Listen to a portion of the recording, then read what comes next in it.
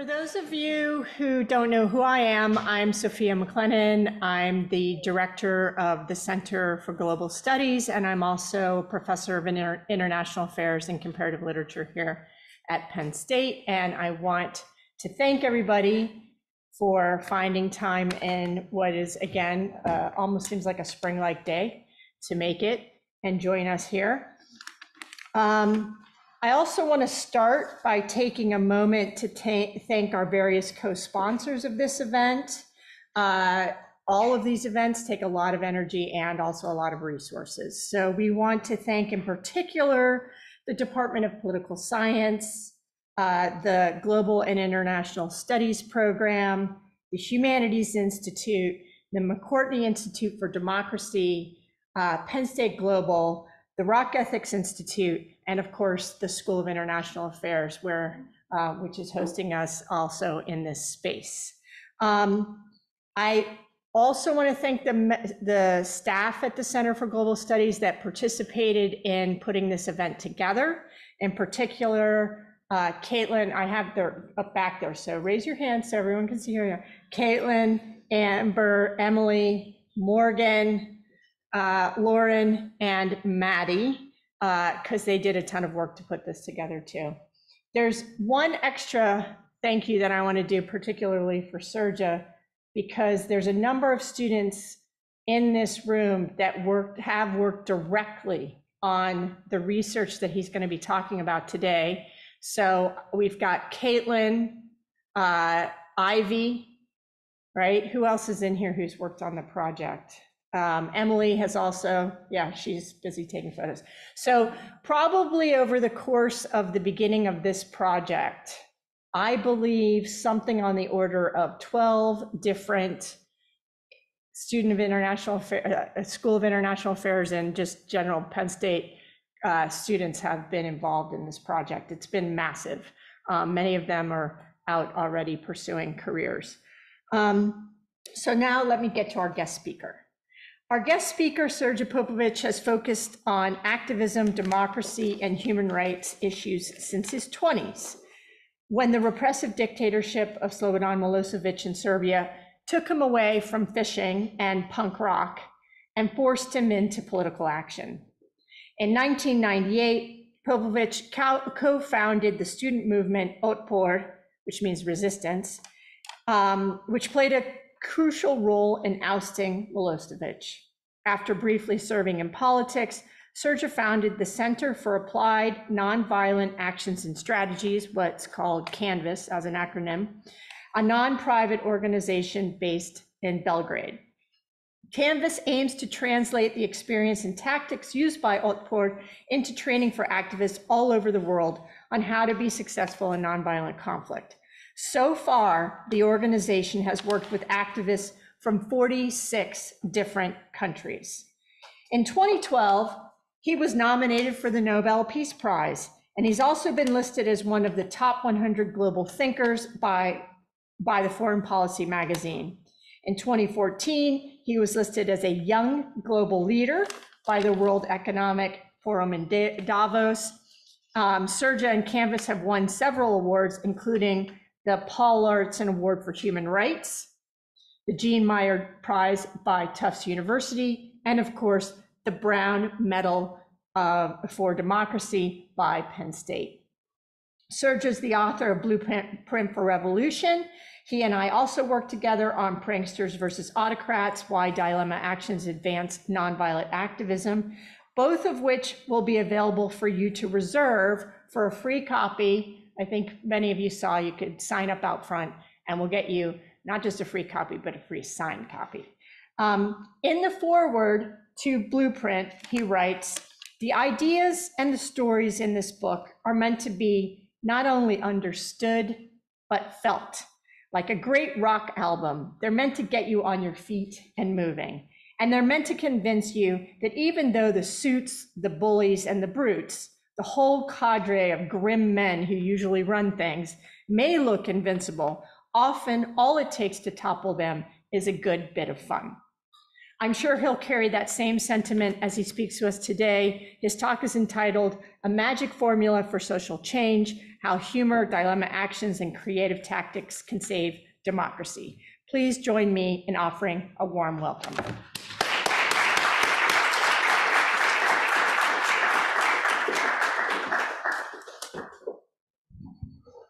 Thank you, Sophia. Thank you for coming.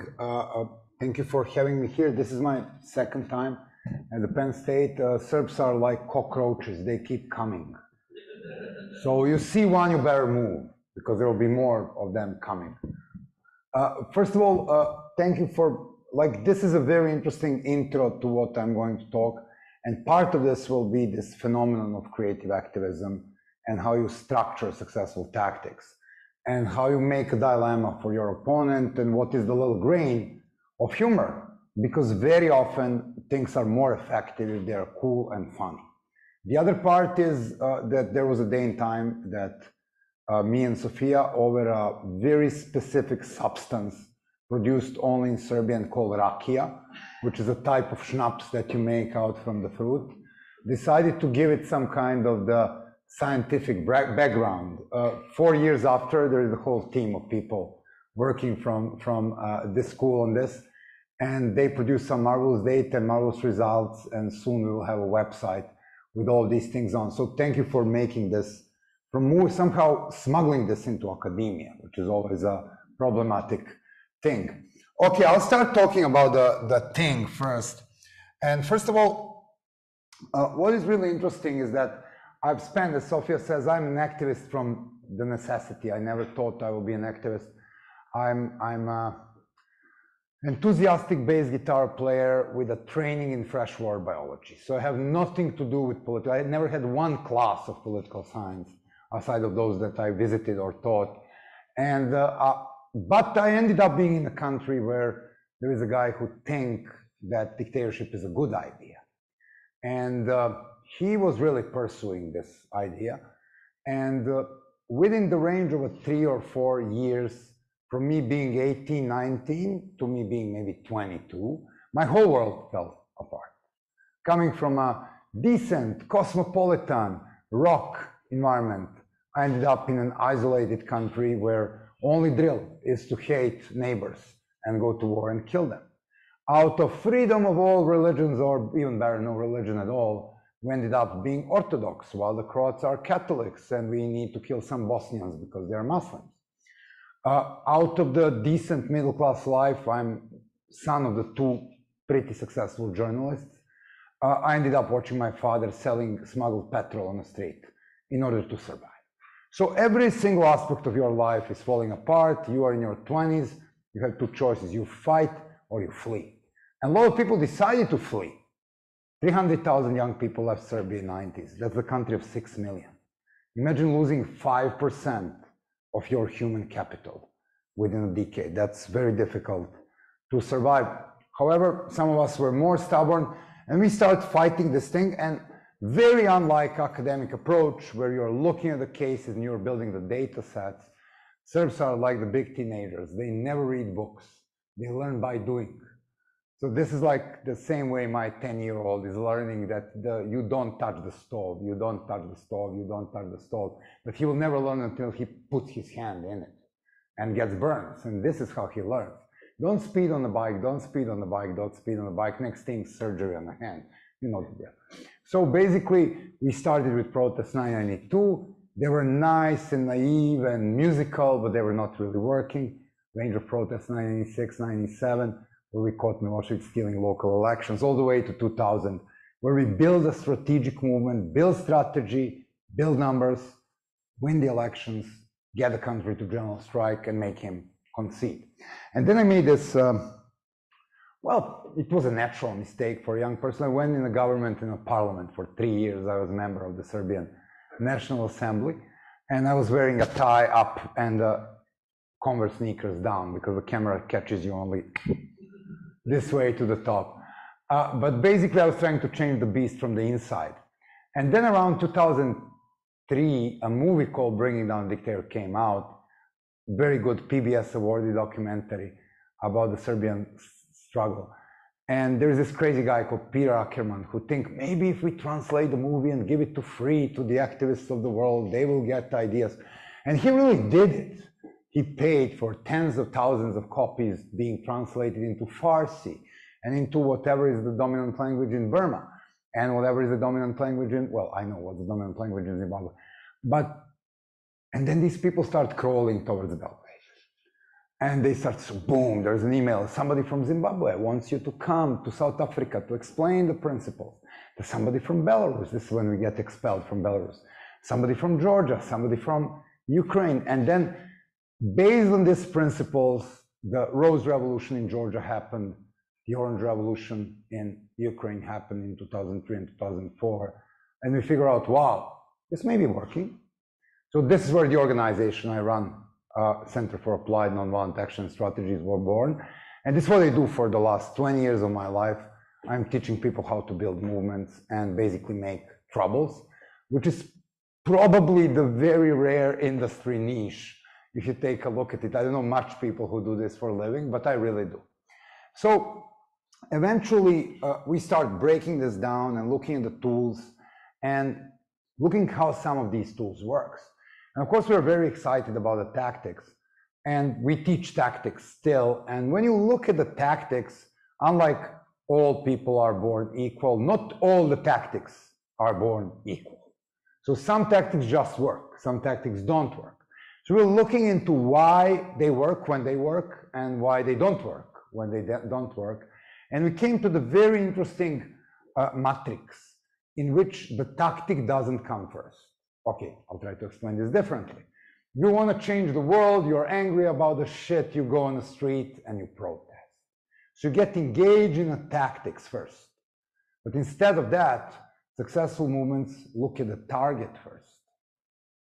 Montgomery bus boycott was successful because majority of users of public transportations in Alabama at the time were people of color. So like a soldiers preparing for a battle, the civil rights movement understand that they need to put their strong points, numbers, they were the majority of the consumers, against the opponent weak points, which is these businesses were funding governors and legislators that were supporting segregation, and then like in dominoes, bring one domino down to bring the second domino down to eventually persuade governors to desegregate buses. So preparation works. And then we came to the completely different idea of tactics, which is that fun works, creativity works. But why it works when it works and how it really works, this is what we are going to take a look into today. So basically, this is nothing new. But people very often associate, these are the great revolutionaries of 20th century, the chairman Mao, Vladimir Ilyich Lenin, Fidel Castro, Che Guevara, and of course Josip Broz Tito, the strongman of my own country. I need to put him there. A little bit of the local patriotism always helps. And look at them, they're serious. Of course they are, because they are involved in a serious business of revolution.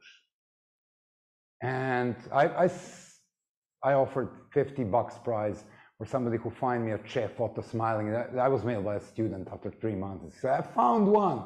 But they're always very serious. So is the face of the revolution really serious? Because when you take a look at the nonviolent protests globally, they are really looking like they're having fun. So now, how this fun effect, how this humor effect, how this lightheadedness effect compares with the serious business, and where is the balance? One of the obsessions that we have, and we turn it into the scientific research, is to figure out this cool factor. Okay, now we hired a psychologist to deal with this, because it should be a little bit wider than my anecdotes. Think of it this way. There is an engine of status quo, where we are talking about the oppressive government, where we are talking about the suppressed human right, where we are talking about the corruption. And like in video game, you need to understand the engine to win the video game. And the engine of video game is you kill more zombie Nazis, you get more health and life.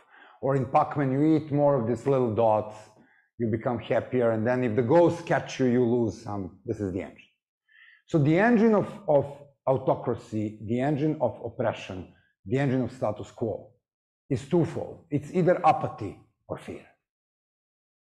Stupid autocratic regimes play on fear.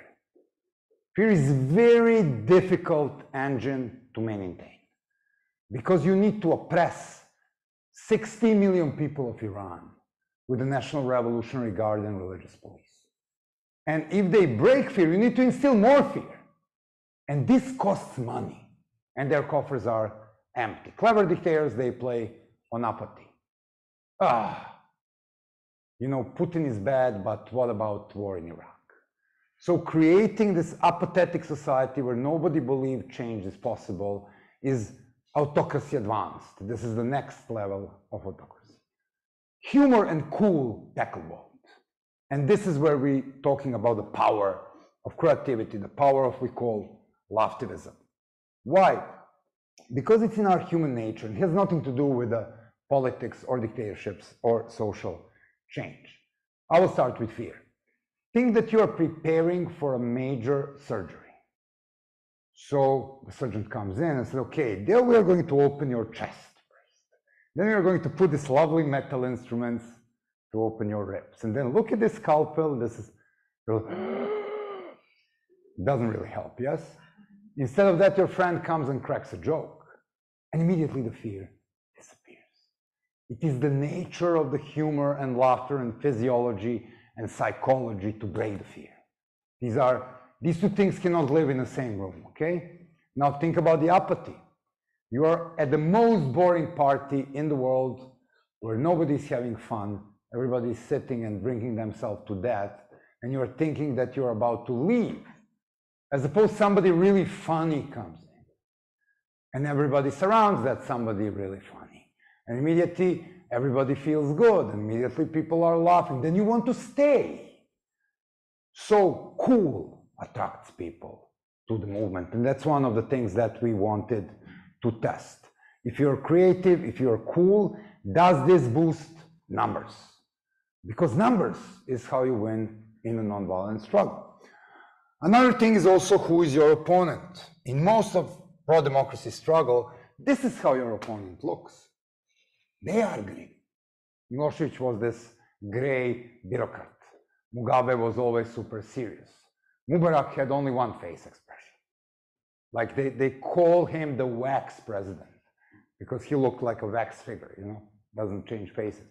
So all of these guys are very serious. They need to portray themselves as a serious brand. So what happens when you mock them? How do they respond? And we also found a very strong relationship between the level of authoritarianism and the effectiveness of use of humor and dilemma action. The more your opponent needs to project himself, and it's always himself, there are no female dictators that I'm aware of, the more your opponent tries to project himself as a school bully, the more they are prone and susceptible to this type of tactics. Proven data sets, numbers. I'll go with numbers later. So now we move to history.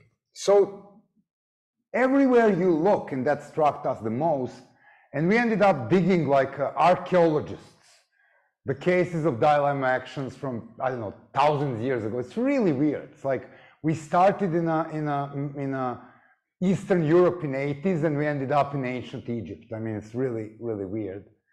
You find these things. It's like there are jokes in perestroika, and this is one of the most popular cases of dilemma action. The one that always grabbed my attention was from Poland. And we are talking 80s, and we are talking the Russian troops are still there, and we're talking about the state-controlled TV news, which are very often very fertile ground for people to mobilize, and they're in the same time of the day. And there is a curfew, and people cannot go out and protest. But then people came to this marvelous idea that while the TV news are playing, and this is where TVs still has 3 dimensions. You know, there was a day in time where TVs were not flat, they were like square things, they were looking like this. So they would put their TV in baby strollers or in grocery carts and take them for a walk. So the TV news are playing, and there is a bulk of people strolling their TVs in a neighborhood.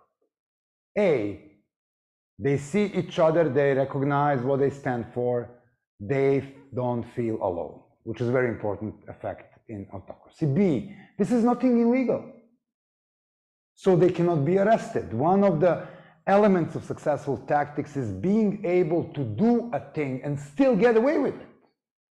So not you're going to be killed because of strolling your TV. And then the most important thing, they had fun. Part of the successful movement is giving people this feeling that not only you are doing good, but you're feeling good while doing good. And this psychologically means a lot, because a lot of people, at least in my experience, will join movement because of the fun of it, because their friends are there, because they feel good. Okay, they will share values with you, but values themselves will not make them do things. It is the feeling of good. So how many people were really into understanding the war and everything that were on the Woodstock? They came to the Woodstock because Woodstock was the thing. And if you're not being in Woodstock, you're not into the thing. And everybody wants to fit in. So why simple tactics as this work? How people come to this idea? And of course, what the government will do. Now the government needs to expand the curfew, starting before TV news. So now you had the government needing to do a defense while you are doing a small perpetuatory offense. And people feel victorious because they achieved something. Now, digging in the past, get us to the 1905, 420 different cases. Some of them are amazing.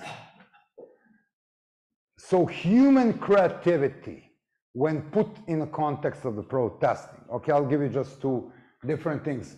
Russia started a war in Ukraine. And of course, you can't even call it war because it's special military operation. The moment you call it war, you go to jail. And of course, you cannot protest about it. So people start going on the street saying no to war. They were arrested. They lowered the participation bar a little bit lower. They come out with the papers which was saying no war, but only the beginning letters. Oh, like N and W, okay. And V, no vojna in Russian, but these two letters. Now police needs to arrest you for having two letters on a piece of paper, which makes trial process a pretty bit complicated. And then the blank paper. So eventually people were arrested in Russia with protesting with a blank paper. You understand the beauty of this?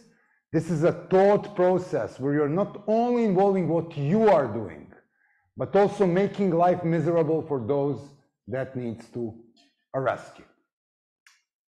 Hijab thing in Iran. It's a crazy place that tries this idea that somehow you can impose hijab on now 15, like there is a 15 million Iranian teenagers as we speak. Imagine the level of resources you need to impose anything on. So they don't want to wear hijab, but we will make them wear hijab. So when they don't wear hijab, we beat them and we rape them and blah, blah, blah. So they killed the girl, Mahsa Amini. And the protest spreads across Iran. The regime wasn't able to accommodate, but they wanted to impose more. But because nobody is following this rule, that's the problem. They send a letter to businesses in Iran. Say, if you own a small business, it is your duty to make sure women are properly scarred or we fine you. And now in every apothecary in Tehran, women are scarred, but men are scarred as well. So it's not illegal. You show solidarity. When you walk into this apothecary and see scarred men, you immediately get the message. I mean, you know why these men are scarred, yes? And it's fun. So understanding how rich is this thing and how it's happening everywhere was the first kind of a shock when we were digging into it. So it's older than we thought, it's cooler than we thought, and it works better than we Now, we were looking at the several parameters on how this type of actions, we call them dilemma actions, or if you add a grain of humor, it becomes a activism, how it helps movements. So we were looking at whether the numbers grow, because the numbers, the people joining the movement, this is the first indication that you win. Because by a very important research done by Chenoweth and Stefan, you need between 5 and 8% of the population to be active, and then you win. So if you can raise numbers to the 5% of the population, you have about 50% of chance for your demands to be met. Second, they obviously decrease fear, but they also get the outsized media coverage. So the media coverage of something well-designed, small, especially if it makes your opponent do a stupid thing, is unprecedented in comparing to the investment. Because for the investment of a little dilemma action, you get all of the media coverage in the world, and whether this is a positive media coverage and things of that kind. And then the interesting thing for us was also how it works in democracies, how it works in autocracies. So these were the three alleys that we kind of took. So this is how we learn it. We learn it by doing it. And we're the group of 23 people, I think, at a point, so very small. We're like, okay, we want to be noticed. We want to play this jiu-jitsu because if we piss Milosevic and his police does something to us, that will draw attention to us from the people that we want to recruit. So we were using our opponent's strength, like in a martial art, to get what we want. So we went to the guy who had a scrap junkyard, got this big ugly petrol barrel. This is not the original one.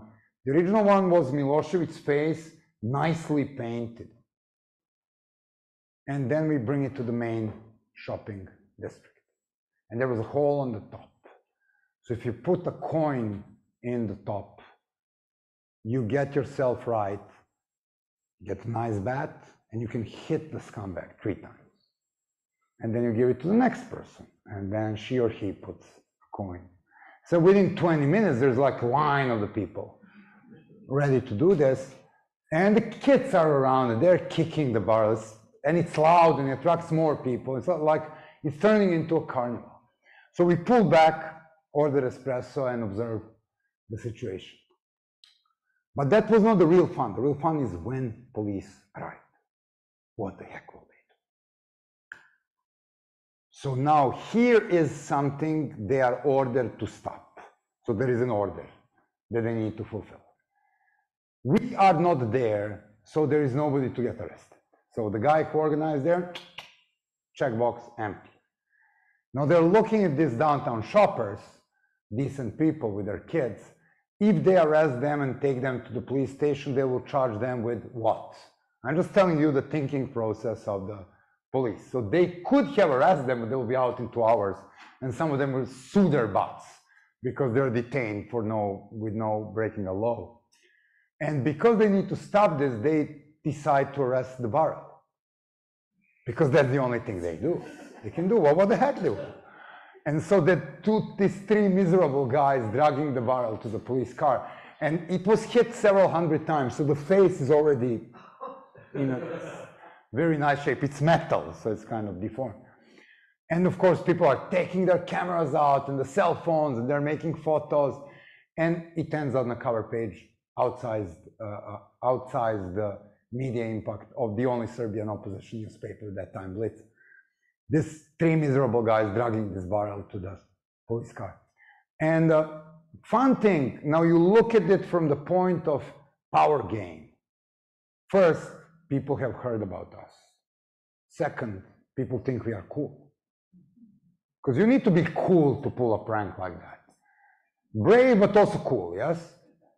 Third, the very most important pillar of oppression in Serbia was the police. Military was conscription, so they were not participating in arresting people, killing people. That was not their job.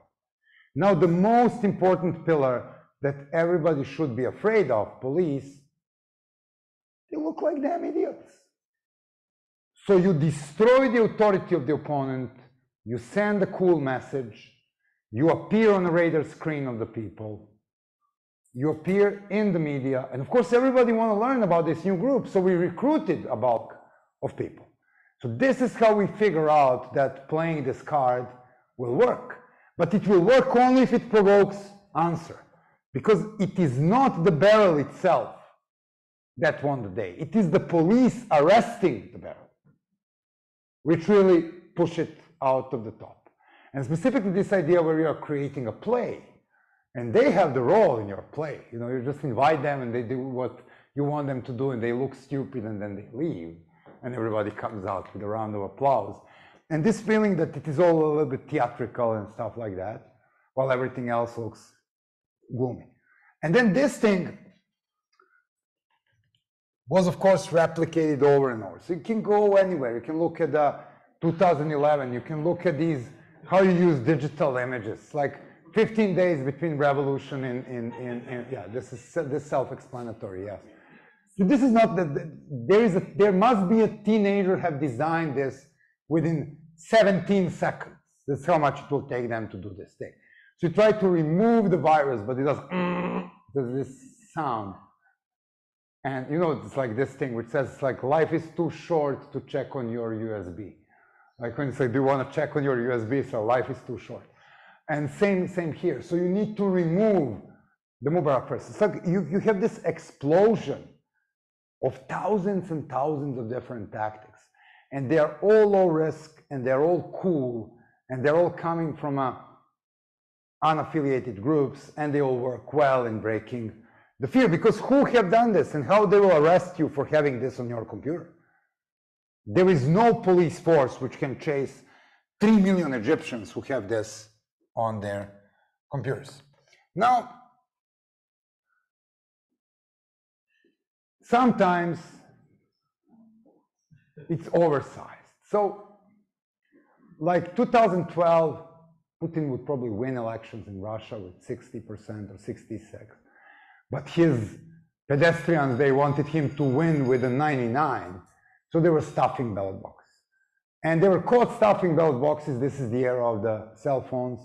And people start protesting. But of course, clever as it is, Putin will let them protest in Moscow. But everywhere else, they couldn't do it. Maybe a few other cities. So the people of Barnaul, Siberia, which is a 16,000 village town, however you name it, somewhere in the Far East, they came to the idea that because they cannot protest, their toys may protest. So they built a little Lego city, and there's this downtown square which has this little old Soviet monument, and on the pedestal of the monument there were these penguins, and there are Lego soldiers and cars. There was like 136% for Putin. And there is an actual footage of this thing. Like somebody was having an actual footage. And there is this moment when they build this, and there are like 2 policemen are there, probably 2 out of 5. I don't know how many policemen Barnaul has, but it's not a formidable police force. And everybody knows everybody because it's a village, you know, it's not. And even policemen are taping because it's so fun. And then it has 700,000 views on YouTube that night. And some of these views are from Kremlin. And now they're looking at it and they're figuring it out because they're very, very intelligent. They're evil but intelligent. And they need to do something about it, because if they don't do something about it, they'll have 10,000 toy protests in 3 days. Because people tend to replicate this thing. And one of the things that we figure out, that a lot of these dilemma actions are not only appealing, are not only poking, are not only fun, they're also inspiring people to try it at home, which is a very important feature of the successful tactic, is if it can spread horizontally without the organization. Okay, here comes the order, the phone is ringing, the poor soul, the chief of police in Barnaul needs to give probably the most stupid statement in the history of the law enforcement, saying that scheduled protest of 100 Kinder Surprise toys, 100 legal people, 20 model soldiers, and 10 toy cars is banned officially, because the toys are not citizens of Russia. And by constitution, only citizens of Russia can protest in Russia, yeah? They're what, made in China, something like that. And then it ends on the cover page of Guardian. So here is the, in the middle of nowhere place in Russia where you cannot find on the map, Here is the little prank pulled by 5 parents. This is parents thing. I have so much of this plastic shit at home, I can tell you. Trust me. And there is zero investment. Like they invested 2 hours of their time. This costs nothing. They pulled this from their kids' supplies. They didn't buy this. And then you have whole world talking about it. So once again, talking about the outsized media income, but it comes only because police ban it. Like it's not the toy protest, but the reaction to the toy protest. So there must be a reaction of your opponent. And the beauty of this is that the reason why we call it dilemma action, this is very much like that since Salt March, which is probably the best documented dilemma action ever. This is Gandhi's idea that India has 4,000 miles of sea coast. All you need to make salt is 2 square meters of a sea coast, sun and sea, and it is taxed by Brits. So we are making our own salt in India, which is then taxed by Brits, which we pay tax to Brits to oppress us. So one of the elements of successful dilemma action is understanding where the bizarrity of the situation is. So you want to get into this bizarrity and expose bizarrity because that plays to the widely held belief. And of course, widely held belief is if this is our coast and we are using this salt, why the heck we are paying tax to Brits? This is, you don't need to explain this, it's pretty stupid, huh?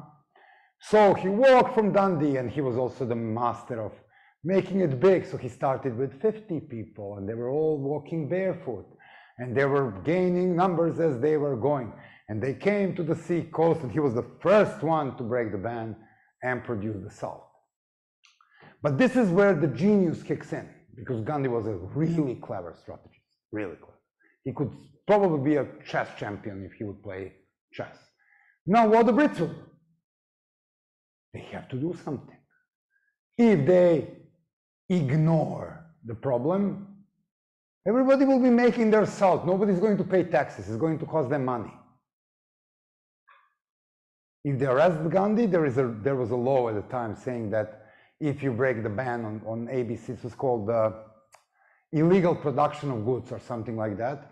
That was 72 hours of jail and a rupee equivalent of, I don't know, £7, something like that. So if they let him do this, there will be people making salt, there will be no tax. If they arrest him, he'll walk free in 3 days and become a future hero of India self-determination movements, which is exactly what happened. So the idea that you're putting your opponent between the rock and a hard place is a genius of dilemma action. So how you design this, how you understand this, how you build this. And I mean, it comes amazing. It's like you have this protest in Burma and then the police will intervene and they say, oh wow, these guys are violent. So next day, you have a Disney princess protest in Burma. So everybody is dressed like Frozen. They really look threatening and like they're going to attack the military, yes? And then they take their pets out. So the pets are protesting as well, because pets are obviously very dangerous. Lukashenko and Putin were within the range of 6 months, both forced to arrest snowmen. Yes, some of the people building that snowman are still in jails in Russia. I'm serious. Lukashenko would be arresting the snowman only for being red and white, because this is the color of protest. We found 23 different dilemma actions tied only to the potholes. It's an amazing thing. So people would paint their mayor around the pothole. So when you hit the pothole, you hit the mayor in his mouth. The same mouth which promised that the potholes will be fixed. But then you have a person to curse, because this is what you do when you hit a pothole, you curse. People would plant trees in potholes, that's Zimbabwe. People will plant flowers in potholes, that's 12 different countries. People will celebrate the birthdays of the potholes, because they tend to grow. Yeah, there is a group in Mexico which every year it celebrates the birthday of the largest pothole in Mexico City. People will put water in potholes and release fish. Nice, environmentally friendly, yes? We stock trout and stuff. So 20, like very uninspiring, very non-political thing, like pothole, immediately becomes a rallying point of creativity. And then if you're a mayor, what will you do? Will you let everybody hitting your mouth with their car every day, or you will fix that pothole? If you fix the damn potholes, I win. If you remove graffiti and leave the potholes, you look like an idiot. So these are, you have only two options. And both are very bad, yes? So it's everywhere. We have a lot of these in the US now, where these are the, some of my, like where we are looking at the well-structured prankster groups like Yes Men. You've heard of Yes Men? So I mean, these guys are amazing in creating dilemmas. So when Volkswagen had this big scandal a few years ago about lying about their emissions, what they did, they mimicked the letterhead, they appeared to know the communication type of Volkswagen's PR, and immediately all the top news media desks in US got a letter from Volkswagen, which was looking from Volkswagen, but it's actually coming from the Yes Man, saying, we, the Volkswagen, are terribly sorry for this. And we as a Volkswagen want to apologize to all of our customers around the United States. Which was not fucking Volkswagen, it was these two guys. Now what will you do if you're a Volkswagen? Would you come out and say, no, it's not us, we are not sorry?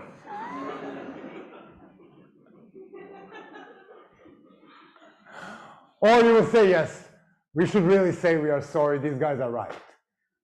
And look back. So it's like these things are amazing because they all play into what is widely held belief. And the widely held belief is obviously, you take public money and you say we'll fix the potholes, fix the damn potholes. If you are a big car manufacturer and you lie about your emission, then damn, at least apologize. So these things are not starting with a tactic, they're starting with a widely held belief. You need to identify the soft spot between the entity, company, government doing something and how do they want you to perceive them. And once you expose this, this is where the genius kicks in. There's a group called Indivisible in US, probably the best practitioners of these kind of stuff.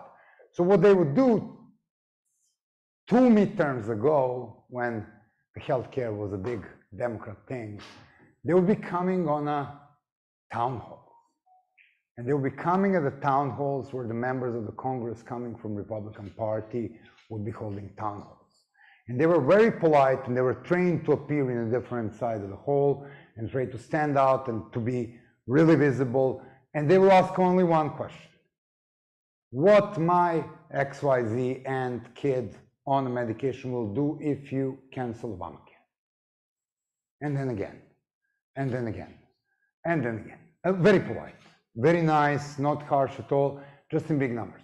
So now these guys start canceling the town halls because there was only one issue on the town hall and they didn't like to talk about this issue. But then the people say, okay, where are our representatives? So immediately the billboards start popping across the United States with the face of Senator or Congressman XYZ. It's like missing. If you see this guy, call immediately, and then there's a phone number. And then they will organize their own city halls. And then they will be talking to the suits, or they will card the cardboard senators and congressmen and bring them there to be there. And now immediately, of course, it draws from the widely held belief that if you're elected for public office in the United States, time after time, you should be meeting your lawyers and answering their questions, even if they disagree with you. So all of these things were super interesting to find and figure out how they function. But once again, the reason why I'm giving you this vast number of things, it's not related to one topic. It's not, there are zillions of cases of corruption, zillions of cases of environment, zillions of cases of company abuse, and of course, zillions of cases of politics, but not only politics. This works in almost any segment of public activism. So now the big thing, which is why we have an expert in political satire here. Here comes Sophia McLennan, the world's largest expert in Saturday Night Live. And this is very different from a joke and satire. Joke and satire, it's a one phenomenon, and you can mock people, and how you mock people also matters. This is an active tactic that makes your opponent react. So the difference is in whether you are engaging or you're commenting and mocking and making everybody makes fun. Also, how you do it. Am I telling that you are funny, or am I making you do something and then you look funny? This is where the big difference is. And the power of dilemma action and activism is in creating a situation in which your opponent mocks him or herself, as opposed to you mocking him or her. So Sophia calls it playful irony. And then, of course, the structure. So each single one of these things starts with a widely held belief. And these are some examples. Gatherings are illegal. In Belarus, in Zim, you assemble more than 5 people, it's a political rally. You don't declare a political rally to the police, you get arrested. 5 people, illegal. So what about 6 people reading the state constitution of Belarus on a public square? 6, not 5, not 10,000, just 6. So it's enough to be illegal, but then they will be arresting you for reading the state constitution alive and charging you with attempt to bring the constitutional order of Belarus by walking in a public square and reading the country constitution loud, okay? So people, they're amazing cases. So some of these cases are absolutely amazing. Also, we figure out that some of these cases work every time. And some of these cases are dilemma actions per se. Not all the tactics are dilemma action per se, but there is a very specific group of tactics that every time is like the hunger strike of a super prominent opposition leader. It's always a dilemma. If you let this person die, as opposed to if we, comply with what they want. Well-organized general strike. There is no way you can ignore the well-organized general strike. You must react to the well-organized general strike. Lysistratic ostracism. It's one of my favorite tactics. It's such a complicated name, but this is basically women denying sex to men. 4 governments, 4 coalition governments were made only in Africa by the wives of the party leaders, uniting in their strategic sex denial to their husbands until 4 governments. Amazing.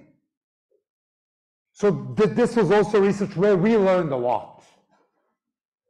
There are some things which simply work.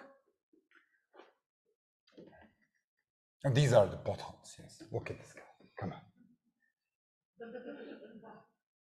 And then if you use technology, this is Panama City, this is my favorite. So Panama City is this Miami of the Central Americas. It has all these tall buildings built on tax evasion, and the streets are like, streets are the streets of Panama City. The buildings are the buildings of Miami, but the streets are. So they hired this Ogilvy Mallet. This is done by a PR agency.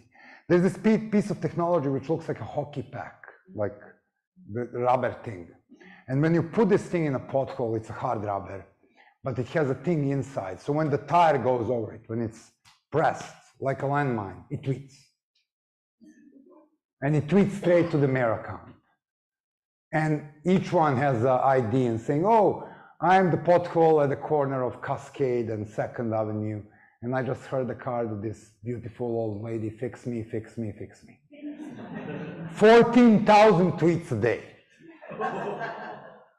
Because there are plenty of potholes. And imagine this guy, he's opening kindergartens, it's like, but he bing, bing, bing, bing, bing, notification. Everybody talks about the potholes. So it's like that, the 23 different ways to treat just the potholes. It's really impressive. Also, it works very well against the extremist groups. There's the whole family of great work on neo-Nazis by this type of tactics, because they're a very specific target. They like to look serious, but in the same time, they want to be portrayed as a victim. So you need to understand their intentions. So there is a group of far-right people. They love it. They also love this very dramatic mythological names. In Helsinki, Finland, they call themselves the sons of Odin, which is the supreme god of the Nordic religion. And they will be in black uniforms, and they will just patrol the parts of the town where the Finnish people live, between the parts of the town where these dangerous immigrants live. They wouldn't touch anybody, they wouldn't be armed, but they would just show that they are the protectors of the people. Clever, yes? So people kind of were scared and they were protesting until they figure out the solution. So they form a local group. They even registered it as an initiative, which are called the Clowns of Odin. So now every single son of Odin marching in his black uniform would be accompanied with a clown of Odin, marching dressed up as a clown. What else? And now what will you do? Because you lose this, oh, I am the bully, I am the protector, you somehow become the target. You either need to stop marching or attack clown. In both cases, you lose. Okay, Wundesdale, Germany, amazing place. There's this town in Germany, which is pretty liberal, small town, but unfortunately for it, it's also birthplace of a guy named Rudolf Hess, one of Hitler's most important lieutenants. So every year, the tens of thousands of neo-Nazis and far-right guys from all over the Germany come to pay honor at the birthday of Rudolf Hess. Of course, the whole people don't like it in this town. They go underground, they lock shops. It's like, until somebody came to the great idea that maybe we can use this opportunity to fundraise. So they mobilize all the local businesses and they make marks, each 100 meters or whatever, throughout the town where the procession will go. So every 100 meters, every 200 meters, the marchers were actually raising money for the organization called Exit Germany, which is the organization which is kind of rehab for extremists, so where you go to rehab. So here are these people happy to march, and now the whole village, the whole city is around and everybody's applauding because they're supporting their march, because they're raising money. It's like one of these, you run for every 2 miles, somebody gives you $50 to fight cancer or something like that, yeah? This is a very similar type of thing. So here they are marching as a band. This is congratulations, you raised 2.5 thousand euros. 5,000 euros, 10,000 euros for each 100 meters of the march. They canceled it after that. Next year there was no Wundesdale march. But you see how the thinking comes into putting your opponent between the rock and a hard place. And you also need to understand what your opponent craves from this. They crave to be attacked. They crave to be victims. Because they can always comply and say, this is a free speech country. Okay, basically, humor breaks fear and apathy. Humor makes your movement cool. Loftivism puts your opponent between rock and a hard place. Now, the research. This is us. I look very serious. But it's a funny thing, the serious photo was made in a Charlie Hebdo desk in Paris for my French version of the book, which is my shirt is all screwed up. Joe, Sophie, and myself, a lot of young people, a lot of students from Penn State contributed into this. 3 products that we are looking at for now on. One is the book that Sophia mentioned that you can get a copy in front, Pranksters versus Autocrats. Another one is this research, which we now published in GOD, but we tend to make it a little bit bigger. And now we're building a website where we can really look the regions and what works and what were the topics. Eventually, this website called Tactics for Change will be also editable, so people can add their own things. So it will become a collection of inputs from different environments. Findings, amazing. Like out of 400 cases, 40% were dilemma action. 85% of these cases produced outsized or sympathetic media coverage. 86 of them sparked some kind of response.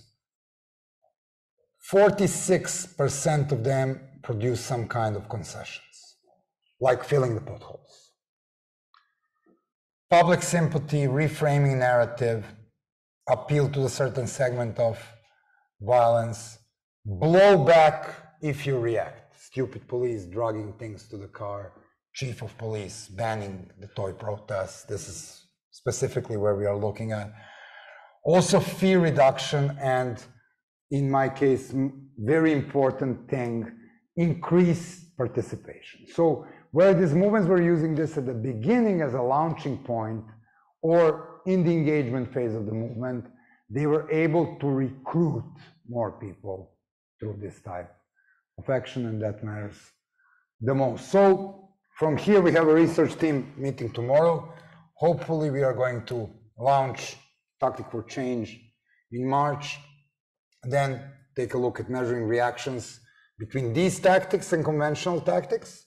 So in order to really figure out, we need to compare this to the traditional things like protests, and then we are going for the larger grants. Without further ado, I'll stop here and open it for questions. Hope this was fun.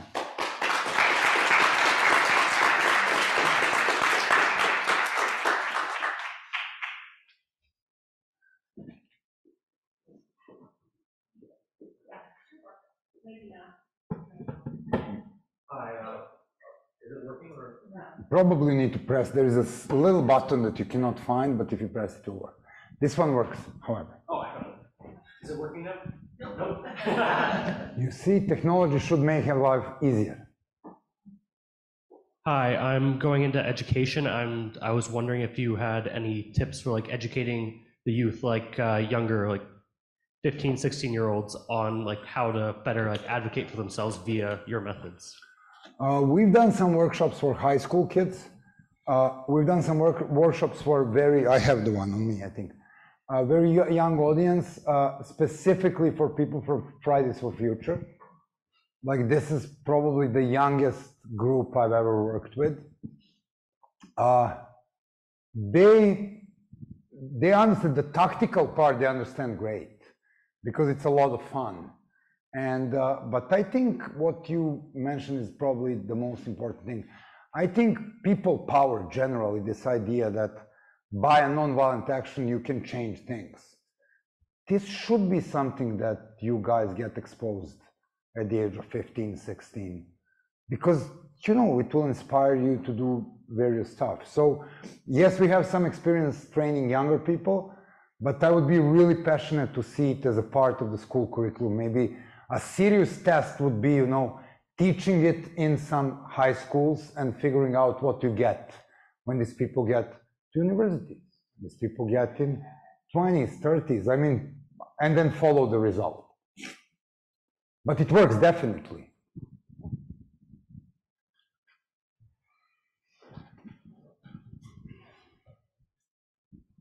Hi, thank you. So I've done some community organizing in Miami surrounding gun violence. And I know you say that you need like 3 to 5% of the population to agree with something for a movement to, really be successful.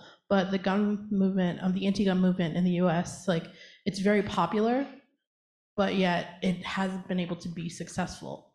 So how would you suggest? Yeah, okay. So being a non-American, I'm always kind of offensive towards Americans. One of the things I really piss me off is that Americans are not learning from their own history, which is what Serbs don't do also, but I wouldn't really show off with that.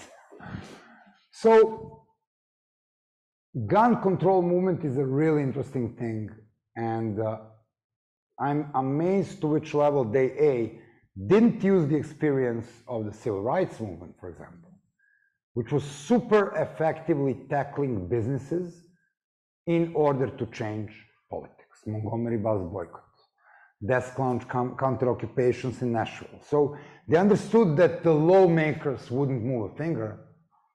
Lawmakers in Alabama wouldn't move a finger because they were elected by the people who loved segregation. Marco Rubio wouldn't move a finger because of this big tick check he gets from NRA. It doesn't matter, but he's the wrong target. He is not going to move, but businesses would. So there's this amazing case of Parkland, Florida, which should be put in a booklet, educational video. And every single gun control organization in America should have a workshop based on that case study. Why? I don't know who advised this group of people. I would like to meet this person because it's really amazing.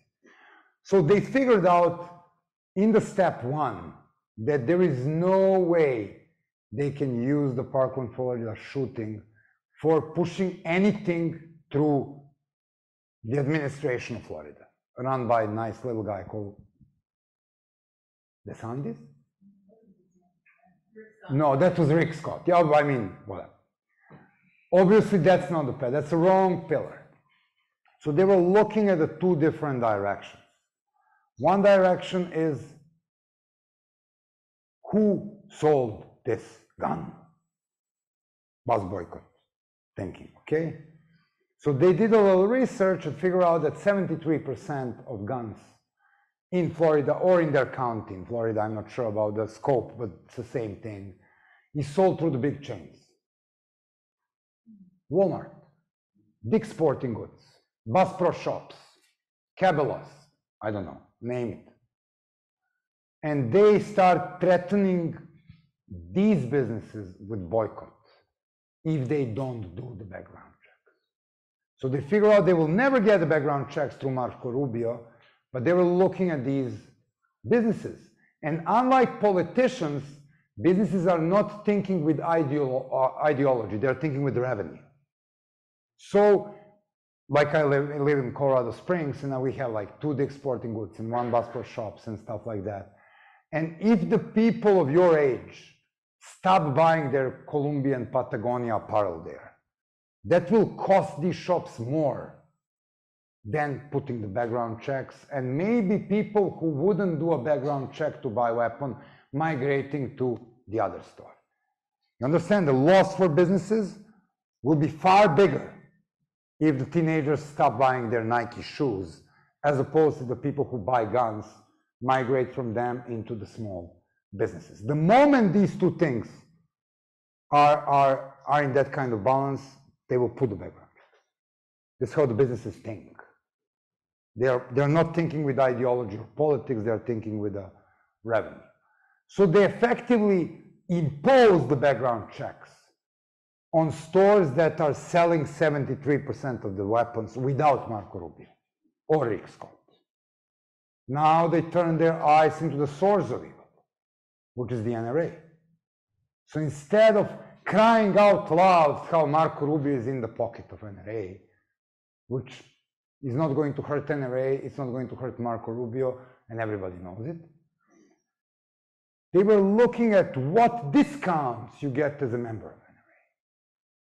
So they make Delta, United, Avis Rent-A-Car, and a chain of hotels whose name I don't remember, to divest, to stop giving discounts to the members of NRA. You know what happened with NRA?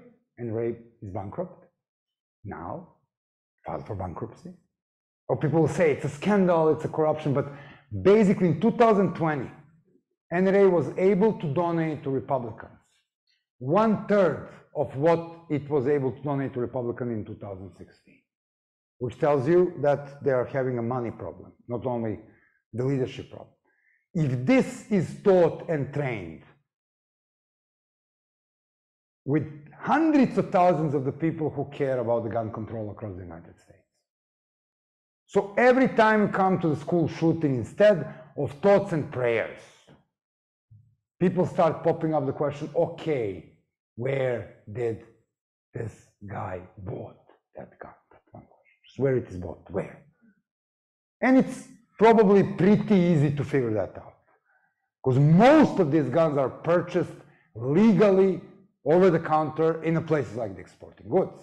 Some of them are coming from the black market. It's a very small portion. 8 out of 10 times probably you will be able to trace the gun to the shop and then attack the shop.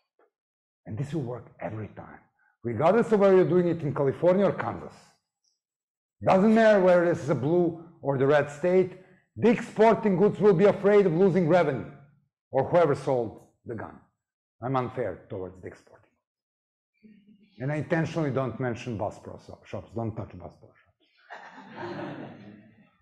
But the idea is you go there and follow the certain pattern, and then take a look at the local NRA, and then make people divest from local NRA.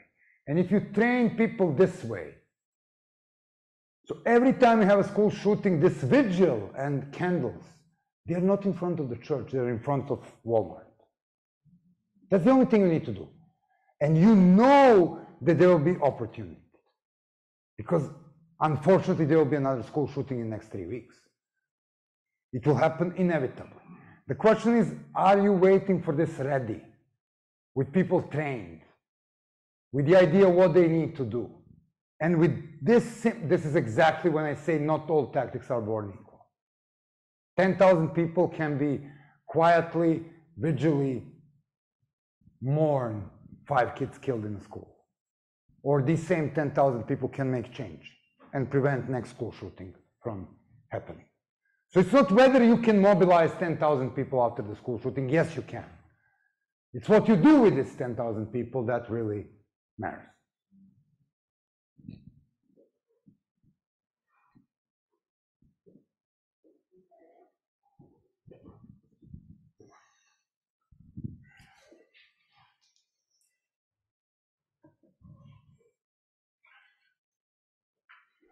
Hi, my name's Evan Sutton. I'm from San Francisco and a part-time labor organizer for the IWW over in Oakland. Mm-hmm. What do you think, what role do you think organized labor plays in democratic movements across the world? And even more so, what role do you think organized labor plays in tactics of activism? I'm not pretty sure about the tactics of activism, but I think organized labor is a very important power behind this. We see it a little bit more recently in the United States, but in Europe, if they organize, they can block the country, and anything that can block the country or the business makes a lot of sense. I would like to see more role of this thing. I mean, it's like probably the first year I've seen a big victory for organized labor. It's this car strike, which happened recently. And I think once again, the road to many state changes doesn't run through the street, doesn't necessarily run through the ballot. It runs through businesses. Okay, let us think unthinkable. We want to help Ukraine. No brainer. We know who the good guys are, we know who the bad guys are. Now, what we can do from here, I mean, yeah, we can raise some money and buy generators for city. If we are militant, we can raise some money and buy drones. We can be super frustrated that Congress is sitting on a bill, which, by the way, boosts American military industry of helping Ukraine. But you can also take a look at the businesses that still operate and pay taxes in Russia. One of them being Domino's Pizza. So your target is down the street. And if you organize the people of this college to boycott Domino's Pizza, and you organize the union, you understand the power of many things, and then you go after Domino's Pizza, and then you go after Carl's Jr., which is still open in Moscow, and then you go after Subway. So there are targets for you to change things which are accessible to you. And a lot of them are businesses. So if you have organized labor within these businesses, then they can also impact the politics of these businesses, not only the salary and this typical, organized labor topics, but they can also impact the outcomes. It's like, I don't want to be working in a company where people come and spit me because I'm funding a genocide. I'm not into funding the genocide. I'm just selling burgers, pizza, something. It's like it's a big role because a lot of these changes are running through the company, not only in US, but elsewhere as well. How about having the Walmart labor organization asking for background checks? It's a big deal, yeah. I mean, they would need to do something about it. That's the point.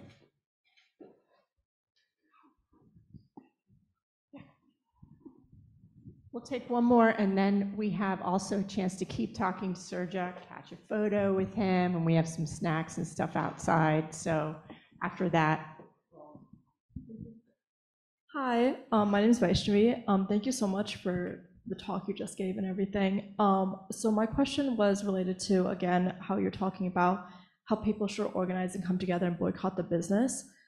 Why do you think there is a lack of that right now? Like, why haven't people already come to do that? And is there also, do you think, a big wave of more like performance, like activism, where people are like, hey, I'm going to go do this, but don't actually go and do it? So the second question is easier to ask. The answer is yes. People very often ask me, so what would you do in Serbia if you had Twitter? I would say we'll probably fail. Because a lot of these performative activism thing is just me farting my anger on the social networks and thus thinking that I'm doing something useful, which doesn't have the impact on the real world. Second things, I don't know why, well, it takes a lot of strategic thinking to do these tactics properly. One of the most common sentences I've ever heard in 20 years of my career working with activists is, oh, I don't have time for planning, I'm too busy doing it. If I was given $1 every time that I heard this, I would probably drive the Bentley. Okay, every time. So you need first to think, like, the reason why there is no more of this is because the people very often, when you have a large protest, the people are driven by emotions and they're driven viscerally. And they are more often angry than strategic. Because when you're angry, you're less strategic. Everybody knows that, yes?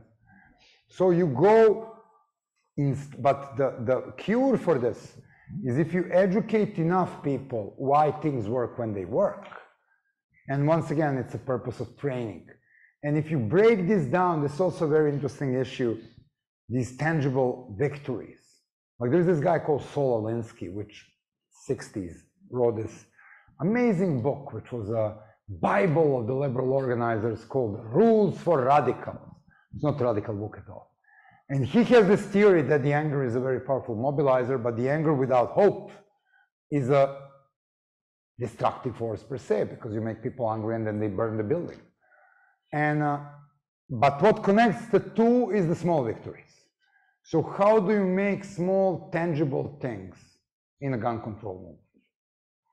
First we take on Dick's Sporting Goods and then on Walmart, and then it's like you make this kind of a monopoly game, or you make this kind of chess, and first we take a pawn, and then we take a knight, and then we take a queen, and then we checkmate. And it's like people, when they see, there are also reality checks around it, and businesses are playing the big role in this, but for some reason, people don't see the power that it brings. It's like, I hate to say this, but when you work with people from fucked up countries, like seriously fucked up, people under harsh dictatorships, people under juntas, like in Burma. Burma and Sudan are excellent examples of what we call micro-targeting.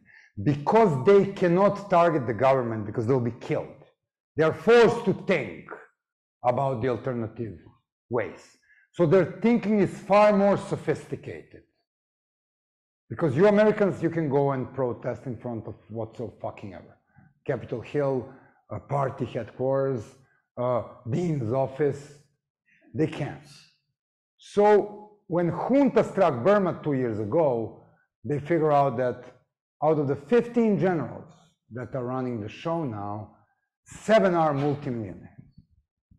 And they have businesses. So they try protesting on the street, and they own the street, and then they got killed and arrested and thrown into concentration camps. And then they figure out that one of them is owning the largest country brewery. So because they were highly organized, the whole Burma started immediately boycotting that beer. And of course, they trace the money, and the largest investor in that brewery is a large brewery from Japan called Asahi. So in Japan, reputation matters. So they made a naming and shaming campaign in Japan. Asahi divested from a Burmese brewery. They started boycotting brewery inside the country. Brewery was bankrupt. General was better off before the coup. Then they moved into the largest cigarette production. And now they're moving to the world of the national oil company. If Chevron and Total divest from the Burmese national oil company, these are 2 big companies, one from US, one from France, the Burmese junta wouldn't be able to control and pay for the military salaries. And you can find their headquarters because they're in Paris. And you can access them without the danger to be killed, because you will not be killed in Paris because you are protesting in front of the Chevron. It's not going to happen. Macron is not going to do this to you. And I don't totally somewhere, I don't know, Texas, wherever, Arizona, Nevada, whatever. So you can find and trace things. So they are more politically sophisticated, probably because they don't have other choice. Whether in America you need to tell people, how about Walmart? People here don't see the connection, clear connection. But they've done it in the past. Montgomery bus boycott was that, 101. Well, let's keep this conversation going. Thank you very much.